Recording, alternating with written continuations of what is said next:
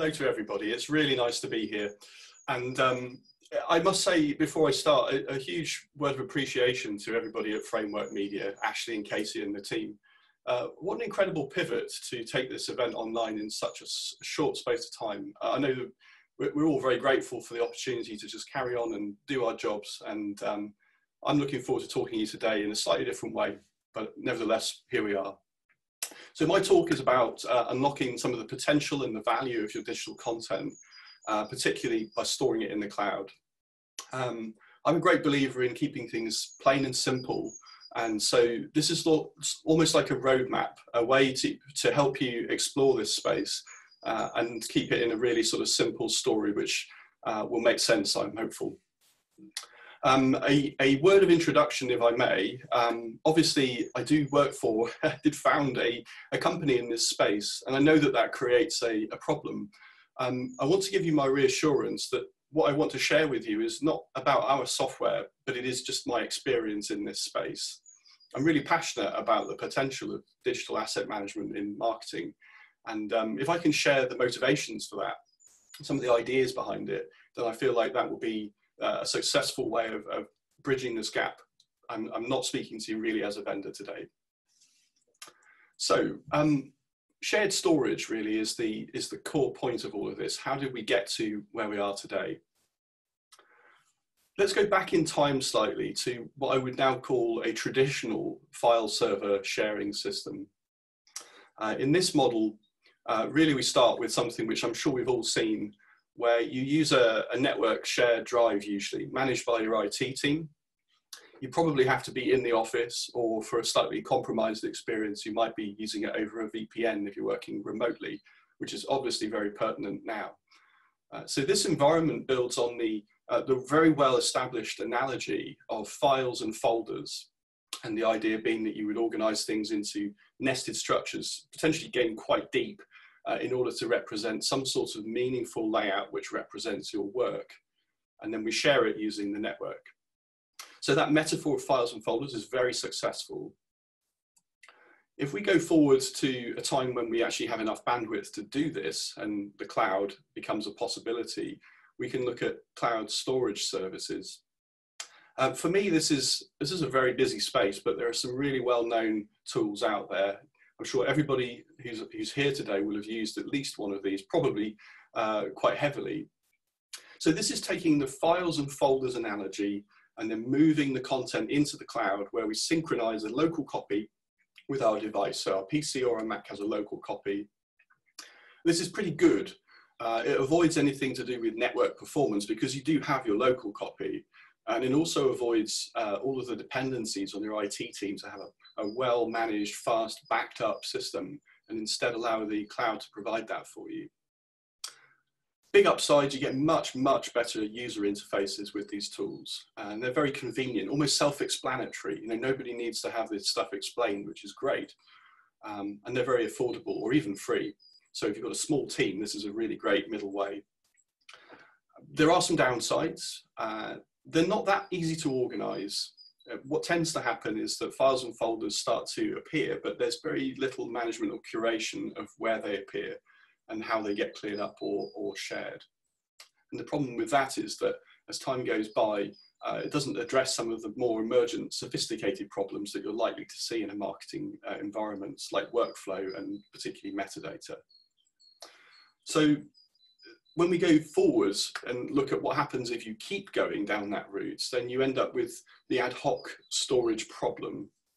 So typically what happens now is that requests for things, content, marketing assets, the things that you've stored, will tend to gravitate around the owner. There'll always be somebody who is assumed to be the owner of such a system.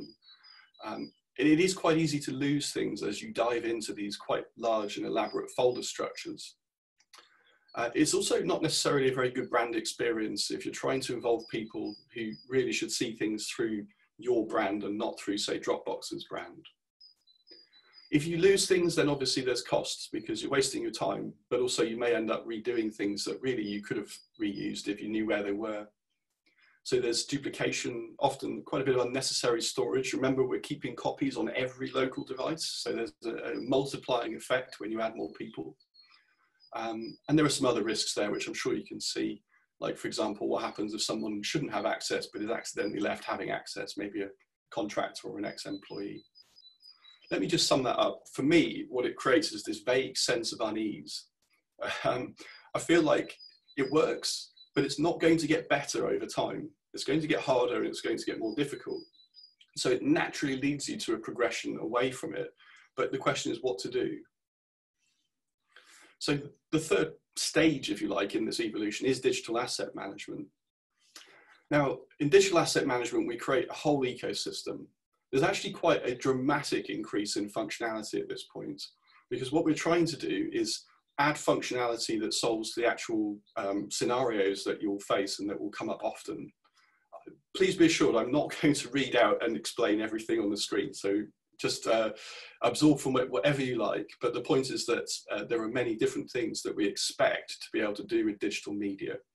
The most important ones are typically to do with being able to find things, so search, and also being able to share them in a way that's respectful of how they may already be used or any limitations. And that in turn often leads us to workflow, which means things like approvals.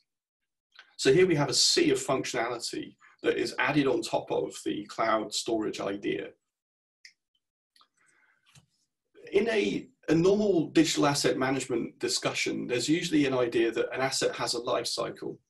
So when you're dealing with your content for marketing, you begin by uploading it, maybe there's some approvals.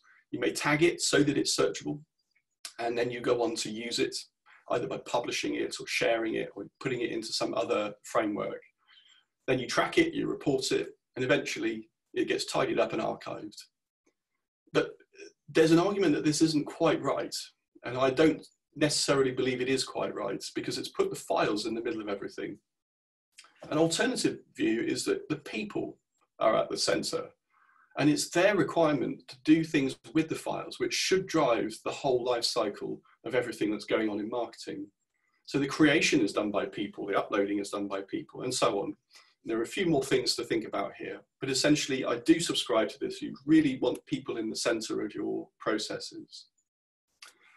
So if we take that idea and combine it with the assets, then we end up with the digital asset management system, with that sea of functionality, interacting with multiple people in different ways over different kinds of workflows. So we've personalized the work experience in that way.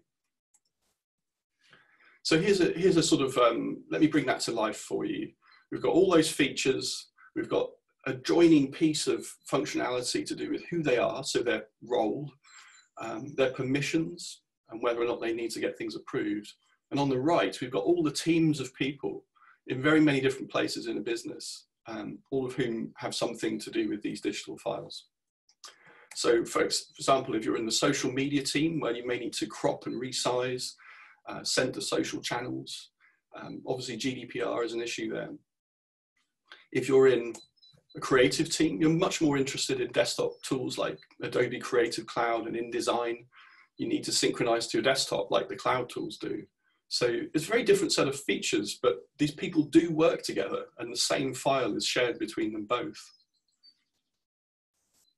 So when we say digital asset management, what we're trying to do is say across any kind of profession, in any kind of sector, everybody in the organization that needs those digital content that you've got in the DAM really ought to be able to access it in a way that suits them and doesn't impinge upon anybody else.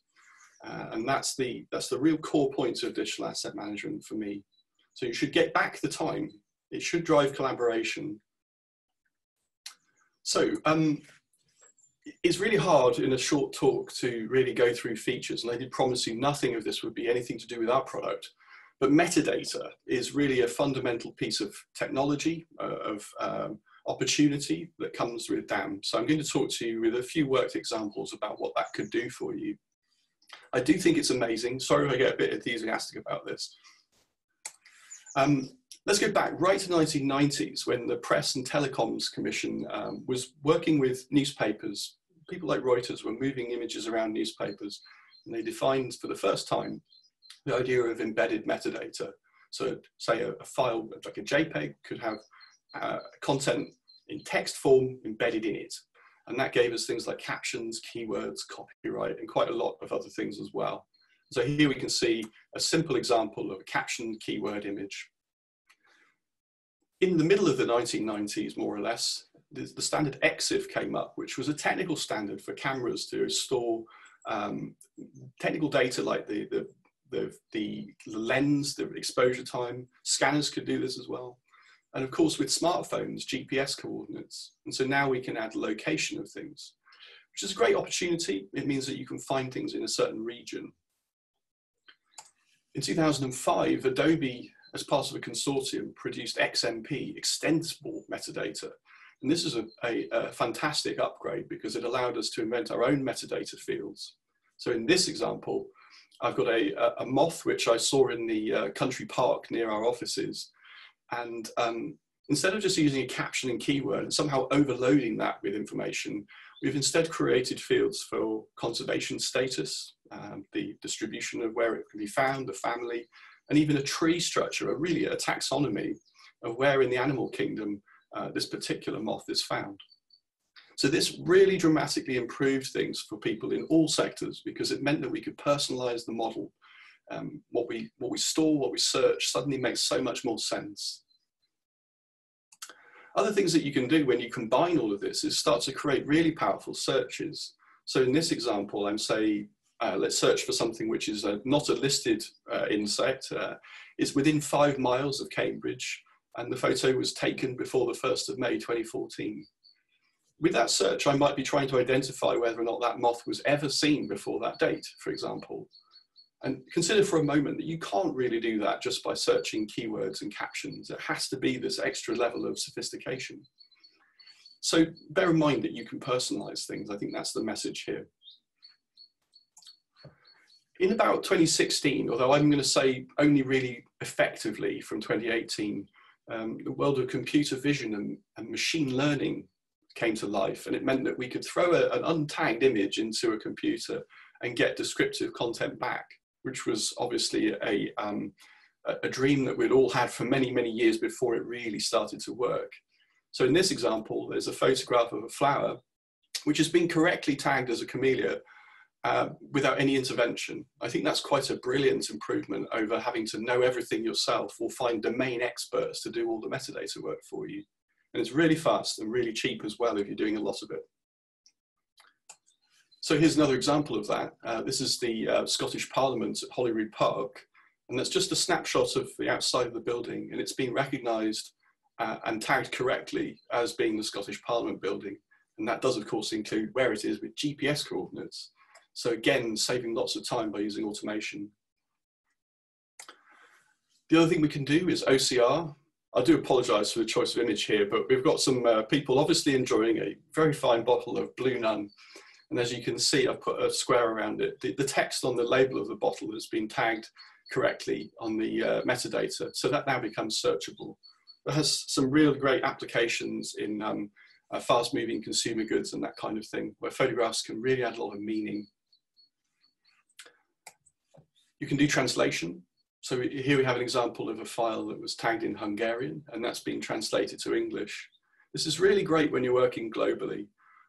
Not many Westerners can speak Mandarin, for example, but to be able to do this and collaborate quickly with language translations is an amazing improvement to our work experience.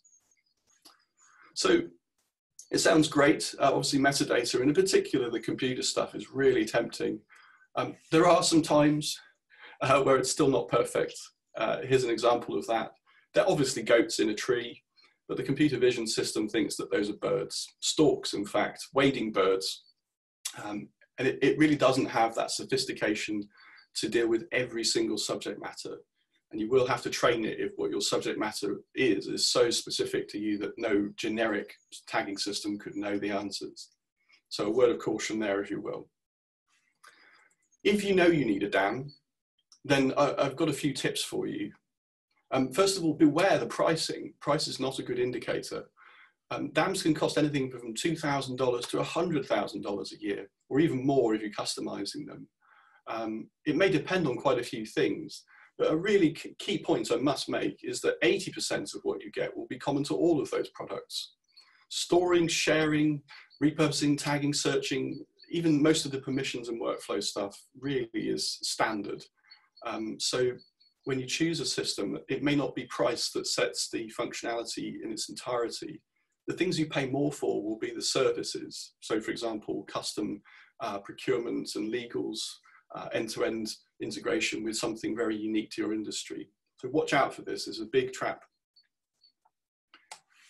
There are some independent web resources which I highly recommend because it will save you a lot of grief.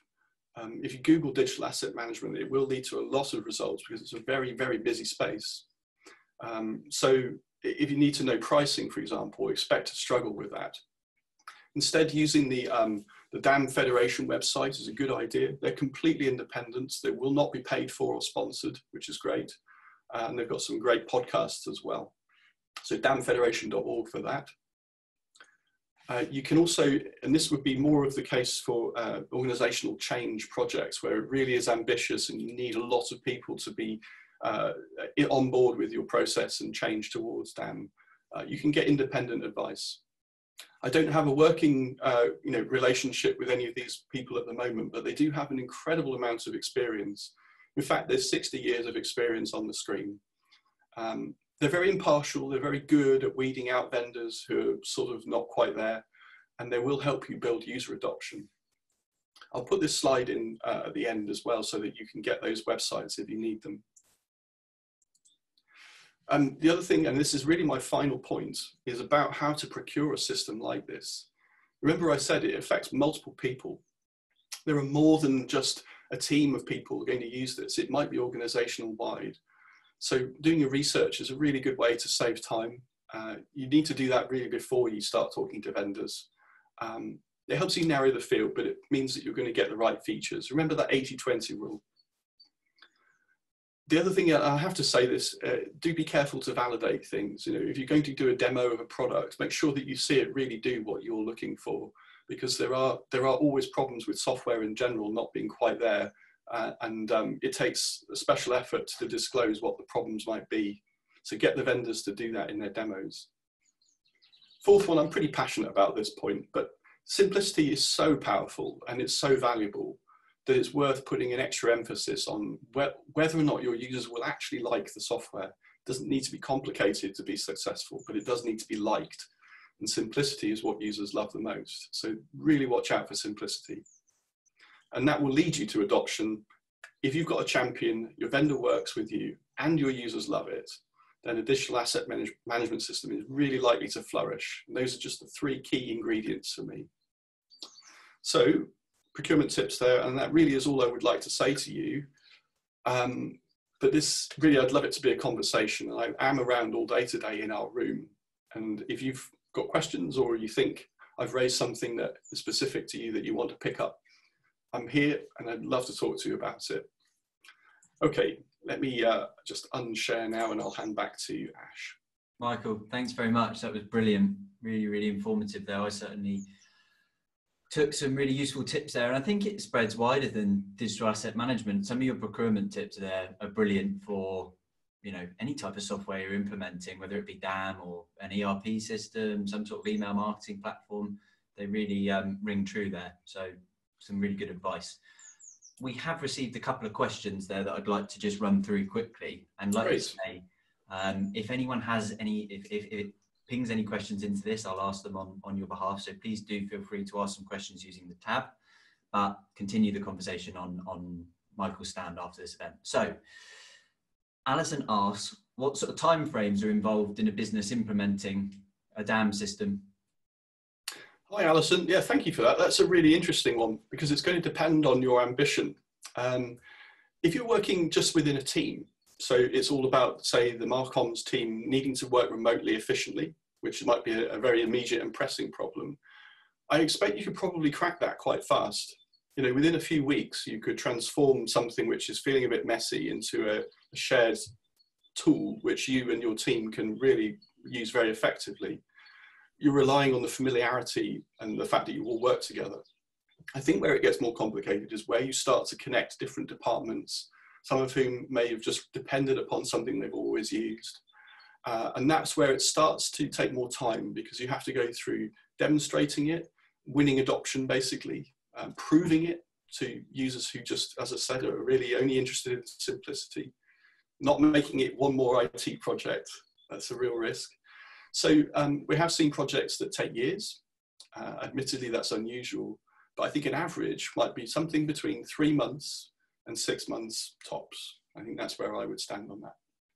Great. And this next question coming from Steve links into something that I was particularly interested in. Will DAM ever be integrated into operating systems? Oh, wonderful. Yes, I feel like we're going in that direction. That is a lovely sort of end state that I'd like to arrive at. So the problem we have with operating systems is that they are file and folder analogies and they're single user environments. And they do struggle because you have to remember that an operating system is built for home users as well. If you can imagine your own parents trying to use an OS which has got metadata and tagging, and there are issues. In fact, if you look at macOS's Finder, at the moment it just uses a series of coloured flags, and that's the labelling system that they use. And Spotlight does some things. I think it will always be a tension because the needs of professionals, and they are quite domain-specific needs we're talking about now, because it's all about the media. I think it will be a struggle for something really competent to find its way into a general purpose OS. But the key will be connecting into that OS in the right way. And there's a clue there with Dropbox doing that quite well. So I think that that's the future really for the time being. Brilliant, thank you. And with regards to how digital asset management ties in with maybe some of the other software applications that the audience are using in their business, whether that be ERP, some sort of marketing automation system, or e-commerce, their website. Can you give me sort of a rundown on how DAM plays its part and how does it tie in with those? Yeah, maybe I can break it into two parts. There's some nice integrations that are quite well established now. Like, for example, if you're using a content management system to power your website, when you're putting together an article or a post and you're about to put an image into it or some other asset, you can normally expect to find a plugin that will give you a button to push that lets you go and get that file, and possibly even serve that file through a content delivery network in the article. So that's sort of an end use, which is important because it prevents you from taking a copy out of the DAM, putting it in some other system, and then kicking off a whole new mess. So that's one kind of integration, which is really important. And you can expect that to be quite widespread in popular features. The other kind of integration is going to be to do with API. Most DAM systems have got an API. The best ones will be really, really sophisticated and well developed, possibly entirely made on their own API in order to guarantee that it works. And that plus metadata for me will get you all sorts of integration opportunities for more sophisticated things. One that we've done with ITV, when they're broadcasting, is that they need to be able to track the transmission date of assets, and they'll use metadata in our system to set the timing automatically from a broadcast tool. And it prevents them from accidentally using the same thing on a different show the very next day. Yeah.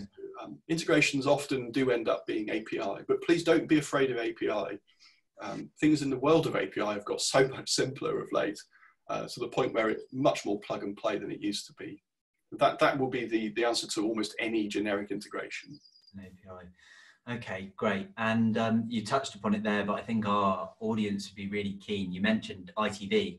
Have you got any other sort of standout brands that maybe you're working with or use this software to further their business? What sort of brands are using this? Yeah, so one of the beauties of being in our space, and something that I enjoy and it keeps me very engaged with this whole space, is that it goes really broad. So if you name a sector, there will be a customer in it. Broadcast is a really exciting one because it's sort of fast moving in real time, and ITV is a good example of that. Others that we've got are in sports teams. Southampton Football Club is a great one. They have a photographer taking pictures of each match, even the practice sessions. And when he uploads the photos, which he does directly from his camera, he tags the players' names as metadata. And as a side effect, without any more involvement from him, the smart behavior of that metadata causes it to appear in certain places. And the players individually have their own little brand portal. You know, I'm not saying anything about the nature of footballers, but they do love their own photos, love to share them. But that process is so much more straightforward because of the metadata joining the content to the player, and then the player goes off and does the whole social media thing around it. Brilliant. So that one's a really exciting one. Yeah. I could go on for a long time. You don't really want me to do that, I suspect. This is a separate webinar. No, but it's really interesting to know how others are using it, and it suddenly brings that software to life for me and perhaps some of the other audience members that are watching. But yeah. That's all the questions that we've got time for. Michael, thank you so much for that presentation. Really, really insightful. I certainly enjoyed it, and I'm sure I speak on behalf of the audience that are watching at home. Brilliant, thank you. And to the attendees that are watching at home, thank you for joining us again. I'm quickly going to show you, in fact, we popped a link in the chat, but just to sort of clarify exactly how people get onto the online event, I've shared my screen. This is the online event portal that we've linked in the platform. If you scroll down, about halfway down, you're going to see Third Light Stand here, and you can click on that and click to meet here. And Michael will actually be manning that after this event, after this seminar finishes. So use the link in the chat, scroll down the page and click to meet with Michael, and you'll be able to continue the conversation. And I'm sure Michael will be happy to answer any more specific questions that you have. I would be delighted. Yeah, thank you, Ash. I'd love to carry on that, and thank you so much for the virtual biscuits and coffee, which can carry on in that in the booth as well. Thank you. I took a sip from mine halfway through there, so that's all good. Right, brilliant. That's all we've got time for. Thank you so much for joining us again, and I hope to see you again at the online event at some point in the near future. And thank you from me. Bye bye.